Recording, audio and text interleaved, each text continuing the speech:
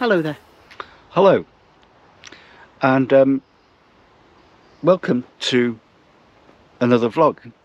We're not going to do a tour today. We're just going to have a little talk about the plots and the growing season. We've got a lot to do, haven't we? Yeah. How's your growing season been going? We have got a lot to do. I was waiting for that. And so, yeah, in a couple of days' time, there's going to be a storm. Storm Agnes is coming through. Agnes? It's Agnes. It's first day for September. Well, it's the first storm of the autumn season, the autumn-winter season. The autumn equinox. So it starts with the A. Yeah. They're all letters of the alphabet. So for the autumn. Storm Agnes is coming through with 80-mile-an-hour winds. Now, we don't want 80-mile-an-hour winds because we've had a bit of wind, haven't we, over the last few days? Just a bit of wind. I've had a lot of wind. Must be all that spinach. No, sorry.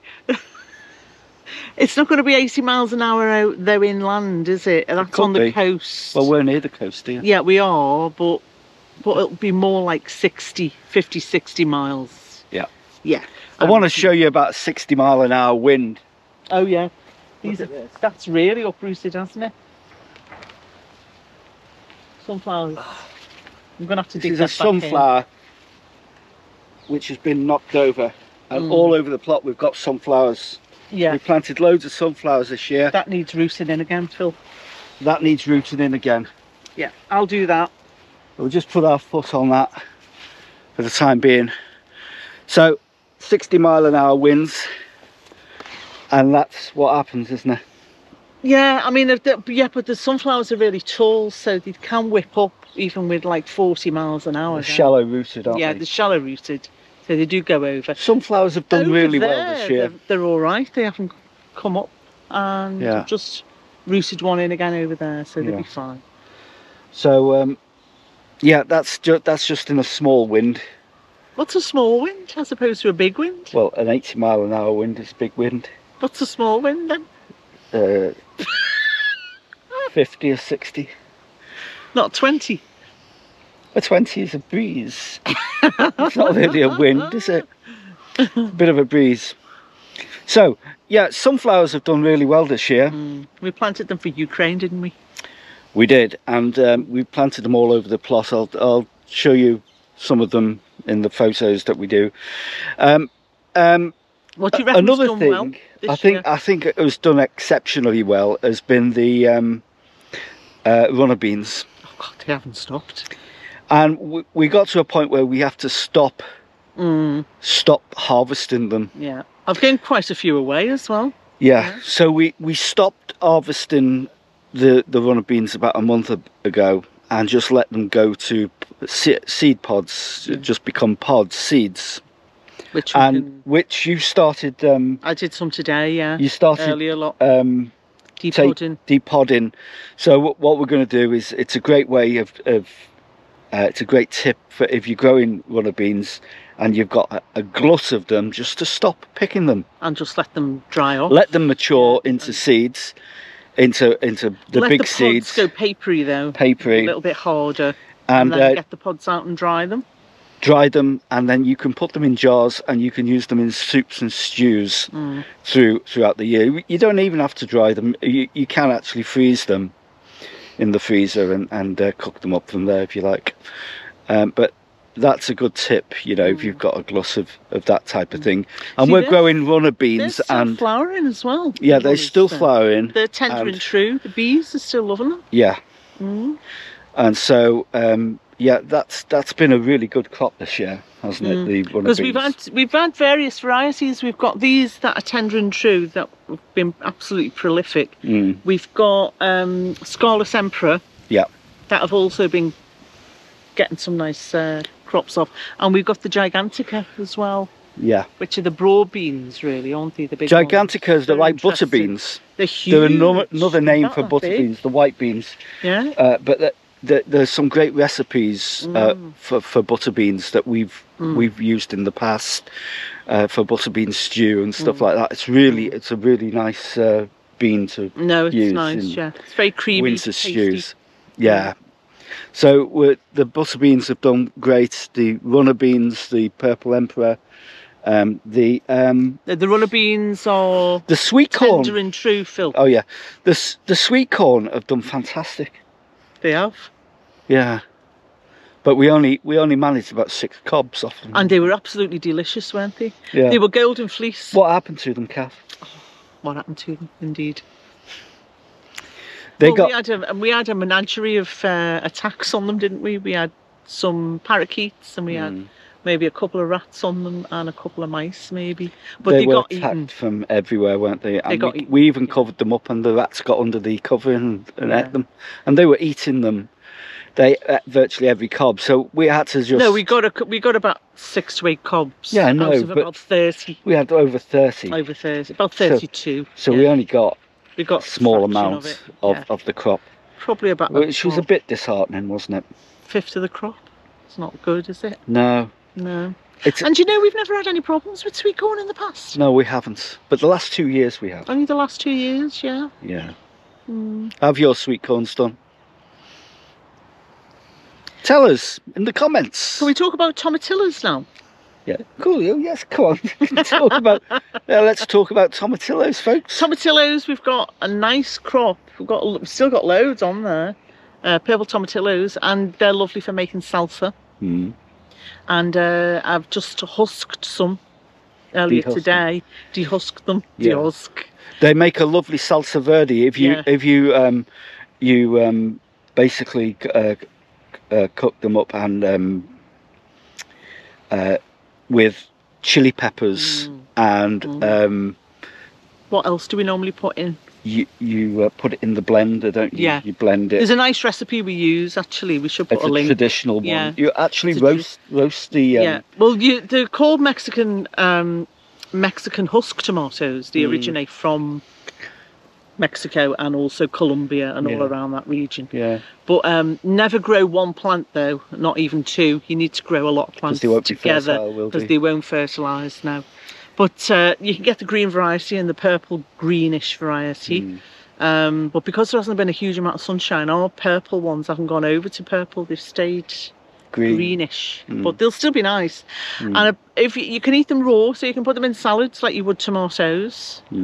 They're like a citrusy, tarty flavour, but they've got a nice distinctive flavour about them. They only actually turn sweeter when you roast them. Yes. So if you put them as a side dish in the oven, roasted, they turn beautifully sweet, if that's how you want them. They do, you roast them and then you... But if you boil them, they don't. They retain the tarty and the citrus flavour. That's traditionally how they do it in Mexico, isn't it? Yeah. You have it with tortilla chips and stuff like that. They make a really lovely... nice. You can make so many varieties of salsa now, yeah. You can. And we've got so many, we're going to be doing tons of it. They're lovely, they are. Another job we're doing, well, it's autumn time, so we're starting to do jobs now on the plot. But I think going back to the crops this year, the potatoes have done well as well. Potatoes, They've done very well. Scottish potatoes we brought back in February from Banff. Yeah. Have done very well. We've still got a couple of rows to get up with them. Got 2 rows there still to lift. And we'll be doing a potato reveal about our... the Irish lumpers. Irish lumpers. Yeah, we grew some of them. Yeah. We got them in a tub. But we've got Scottish potatoes in here. Yeah. You can leave them in the ground, by the way, for a while. In fact, the older Irish way of doing potatoes is to harvest them, but leave a few in the ground and overwinter them. Yeah. Because if you bury them quite deep in the ground, they don't get frost. And so you don't have to plant them in the spring. You can overwinter them, and the crops can start growing earlier. Now, and even if the frosts come and they start coming up, only the foliage will die back, but the roots will still be there. And that's the old Irish way of doing it, and it works. Potatoes, overwinter them. Yeah. It does work. We didn't do so well for outdoor tomatoes this year because they got blight, but we've done well in the greenhouse for tomatoes. We've had a mixed thing bag about on potatoes. Them, but we're cropping lots from the greenhouse. The greenhouse didn't get blight? No, not at all. No. It's surprising, wasn't it? It's very surprising. And the ones in the home garden. Yeah, they're a bit of blight, but not much. But some of them we've been still cropping them. We did get a crop of tomatoes, which was surprising, wasn't it? definitely. We didn't think we would. Elephante leeks are coming up nicely there. They are coming up nice. And we've got lots of spinach, rainbow chard, perpetual spinach. We've got bulb fennel. And that's cropping at this time of year. And we're cropping that now. Yeah. At this time of year. Tasted that spinach last night with a meal and it was absolutely delicious, wasn't it? It was actually. Very nice. Yeah. So anyway, going back to the jobs. No, I still want to go on about the crops, but carry on. Yeah, no. Oh, Purple Queen did well. The long French, the dwarf French runner beans did very well this year. Got nice crops from them. Right, so September is a busy time because you think it's all slowing down in September, but it's actually not. And you know what? Get this all the time. Yeah, you wouldn't think so. You have to live with camera, this. You should be working. Listen, mate. It's a busy time, and you've got to have your wits about you. Unbelievable. Come on, we have to wind this up. So yeah, it's a time of preparation and getting jobs done. So I know you're busy harvesting at this time, but also planning for the winter season and getting some crops in, overwintering crops. Like you can overwinter onions, you can get onion crops in, you can get cabbages and cauliflowers. You can sow them indoors now and put them out in a greenhouse over winter, which we're planning on doing, and even putting them in the raised bed. Getting the raised bed sorted now. The Vajega raised bed. That's sorted already, isn't it? We've topped it up as well. We cleared it the other day. We started clearing it and we got 4 bags of compost reduced. Yeah, peat-free. Because you can get it reduced at this time of year from the supermarkets. All peat-free. All peat-free. And so you can get reduced bags of compost to top up your raised beds in preparation for the winter season or next year even. One of the jobs I'm really going to be getting on with in the next few days is refelting the shed here on the plot. I've done it at home and I've got some felt in there, some really good quality felt that I'm going to put on that should keep it going for a few years. Is that happening today? I don't know whether it's happening today. I've got other things to do. Well, I might start it today and you never know. I might video it. Yeah. So we'll see. But it's onions as well, like you've just been talking about overwintering onions. Summer onions did good this year. They did nice. We had some Japanese onions and we had stir on. We had some pickling onions and we had a nice batch. Yeah. A nice Red Baron. Yeah. As well.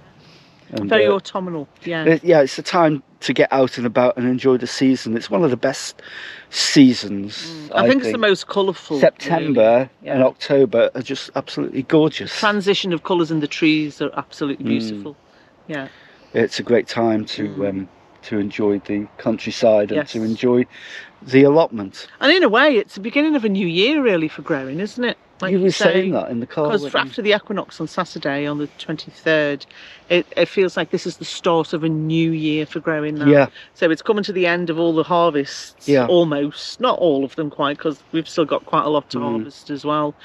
But it's the planning and the beginning again, isn't it? It always goes full circle anyway. It's like a psychological change, isn't it? Yeah. It takes place every year. But it does feel like a new year. And you feel it in the spring and you feel it in the autumn. In the growing calendar. The spring and the autumn are the most interesting of months, I think. So the start of the new year, rather than looking at winter in January, I think it's now, basically. And then that leads into next year, doesn't it? That's it. So, yeah. Well, we hope. Anything to add? No, I don't think so. Because it was just going to be a short thing today, wasn't it? Yeah. Do you want to tell a joke? Why did the woodpecker peck on the trunk? I don't know. Because he wanted to make a noise. That's not a joke. From the 1960s, you see. No, 70s, child, Mason. 1960s? No, 70s. Tells lies. I was born in the 1960s. That's what I mean. Anyway, thank you. What a cheek. Thank you for the watching this video. I hope you've enjoyed it. If you have, then give us a thumbs up. Give us a like. Give us a like. Click the bell for notifications for new videos. Leave a comment. Share it on your social media feed. Build up the channel for us. Tell us what you want us to do, within reason. No, don't tell us anything. Tell us how you're doing. Yeah, they can actually. They can tell us what they'd like to see. I'd be most interested in from where you are watching from and where what you're doing, what kind of things you're growing. And see if they want always interested in that. A specific thing, or grow, you know, like a growing challenge. You know, like we had with the It's like the Russell Brand show. No, we don't want to show them anything, Kath, a specific thing. What's that? Not quite. What did we grow last year that was so prolific? A cotcha. A cotcha, yeah. And we got them from RHS Wisley. We did, we got them from Wisley. And that was a real challenge to grow. We still got some seeds. They were prolific, weren't they? I'll tell you what, we tried okra this year. Oh yeah, we've tried okra. And the only one that's really done well is the one in the porch where it gets to like 90 and 100 degrees. We did put them in the greenhouse, but they didn't. They haven't done anything. And what happened with the melons, Phil? They haven't done anything. Yeah. Greenhouse melons. Yeah. They haven't done anything. The chilies doing okay. We've got, what's her name's growing pumpkins and they've done nothing. No. No. Well, we've got pumpkins here. Well, look how small it is. Well, what have we got over here? A squash. Hunter squash. Yeah, hunter squash. They're doing all right. But the pumpkins are, yeah. I think you need to change your plan. You need to up your game. So do you. You need to start. You need to build up your bootstraps. Start working. Not leaving it all up to me. I'm like a Victorian servant. That's unbelievable. Yeah, I never stop. I tell you I fall asleep on the stairs when I go to bed. If I did have a servant, it wouldn't be you. Go to bed, I can't fall asleep on the stairs. That's what we used to, that's what we still do now. So anyway, thanks for watching and we'll see you again in the next vlog, if you're lucky. Bye. Bye-bye. Shall I strangle you now or later?